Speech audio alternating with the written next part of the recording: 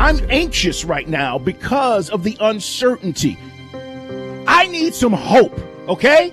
That's what I'm looking for. But right now, we got competitions for a lot of spots. Right. All of these guys, there may be some guys that are going to be looking for jobs, Carl, end of August. These guys have got to earn it. The reason why preseason does matter, getting a chance to showcase their talent, Mike, and seeing what guys are going to potentially make their 53-man roster.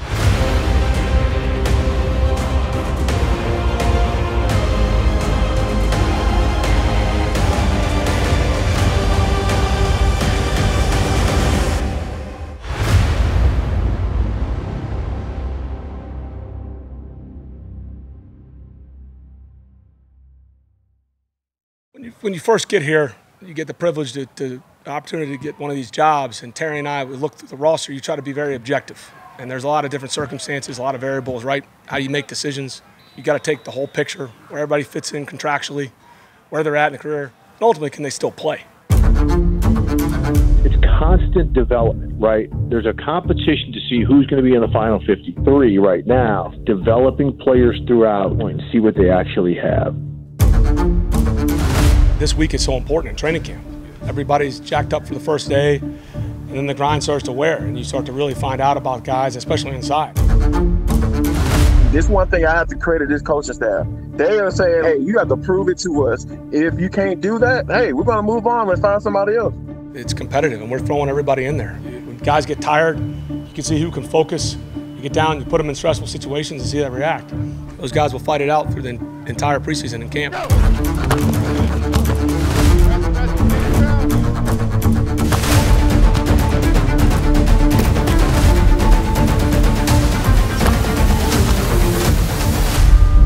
Feel like we've got really good competition in a lot of spots, but we got to go out and when you actually get out in those preseason games, it'll tell a lot about a lot of guys. All these guys are going to get every opportunity, and we'll evaluate it day to day and week to week. It's the first game for this regime. It's the first game for this era. There's going to be a lot of guys tonight playing preseason games for the Falcons. Some of these guys have a lot to prove. These matter quite a bit. You have to remember what preseason is, especially when you talk about that first game. You're just seeing who could play. Like who could just flat up whoop a man. It's all about the competition, getting dressed up in your pretty uniform. In these games, going up against other guys trying to win jobs are going to go at you. Wow, he got blasted, and he'll be sacked. He'll be sacked again. Unloaded on him. Defensively, I thought we were very physical.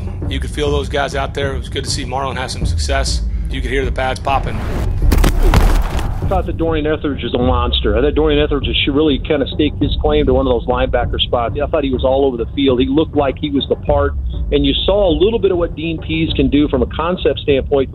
I think that excited me more than anything else was the potential of what that linebacker core might be. You could feel some of those guys. I mean, the defensive line, I thought the inside linebackers, all those guys, we could feel them. And that was encouraging. We got to give the Titans credit. We felt they knocked us back a few times, and then we got back and get back on track situations, and they did a nice job pushing the pocket. Some of those pressures were effective for them. And Arthur Smith's going to take the headset off, and Atlanta is going to go look at some tape for the next couple days. 23-3, the Titans are winners. We did a very poor job of executing. We had way too many penalties, and I got to do a better job getting these guys ready, these young guys ready to roll. And this will be a really good test for us down in Miami this week, going and practicing down there and playing, see if we can make some improvements. Well, before you even get to game 2, John, one of the things I love that the Falcons are actually doing is having these joint practices, because when you go out there to practice against another team, you have to go 100% every single play. The practice speed and game speed, they are two completely different things. But when you're going against another team in practice, oh, that speed is ramped up. This will be a very important week when they go down to Miami. Guys aren't going to cheat as much. There's going to be a little bit more competitive juice flowing because you're going against a different colored helmet. I think they'll be very impactful. You didn't see a lot of BS out here. It was good work.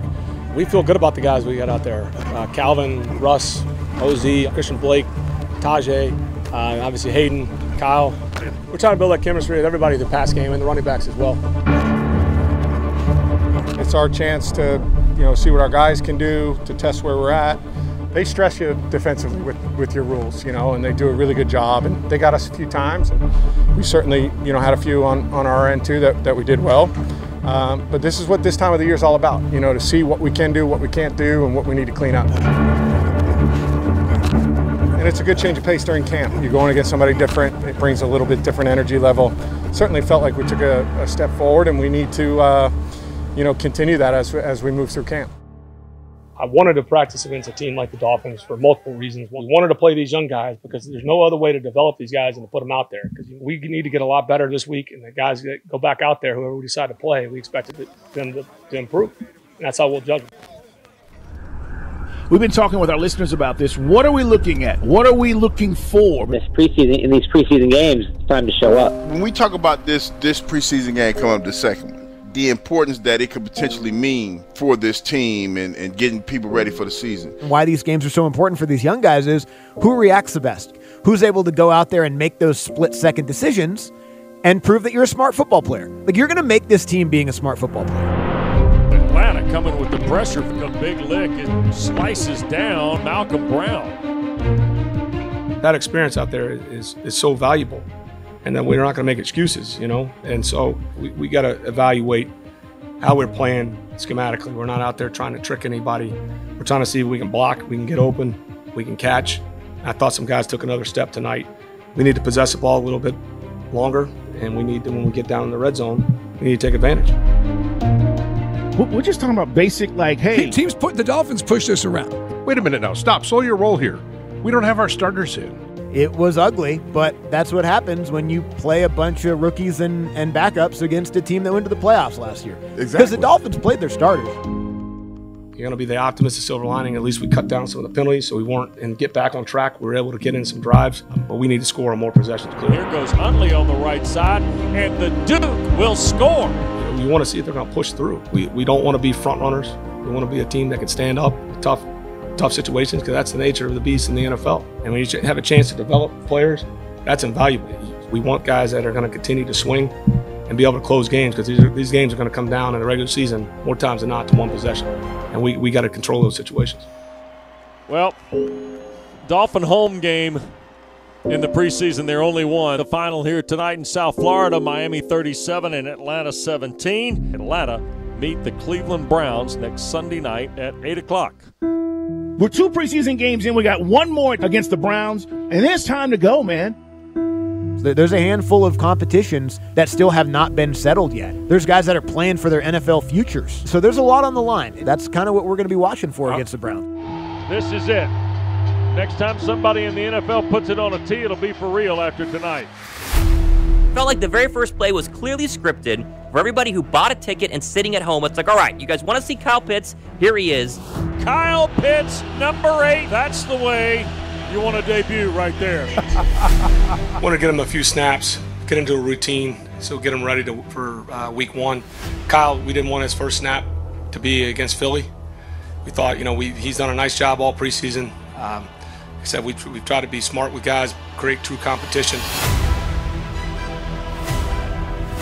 Cleveland made a couple plays, got a couple 4th down stops. Those are huge plays in the game. Those are momentum-changing plays. We just got to be better operationally, and that's on me. I don't want to see that out there.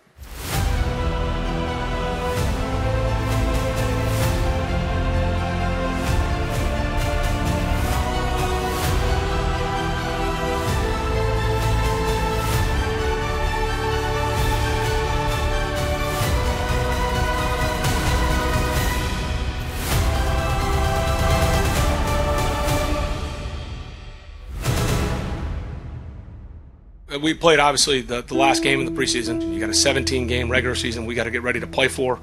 It's a marathon. We wanted to get as much valuable evaluation we could to develop guys. We'll see where we go now going in the regular season. Atlanta! Are you ready for the regular season? We are now officially counting down, and I couldn't be more happy about it. And so now we know officially what the Falcons roster as it stands right now. What do you think about the 53-man right now for the Falcons? I think this team is going to surprise a lot of people. I really, really do. I'm optimistic about their team. I like Arthur Smith as a coach. I like Dean Pease as a defensive coordinator. The heartbeat of this entire team is the offense. So I want them to have the identity of being tough. When people talk about the Falcons, I want to get tough. I think the Falcons' defense is going to be a little bit better than people think. And I think the Falcons will surprise some people. Eagles-Falcons. It's close. We are right there. We're just going to a couple more sleeps, then we play the Philadelphia Eagles. I like my chances against that team out the gate. I like my chances against the Philadelphia Eagles if I'm the Atlanta Falcons out the gate. I really, really do.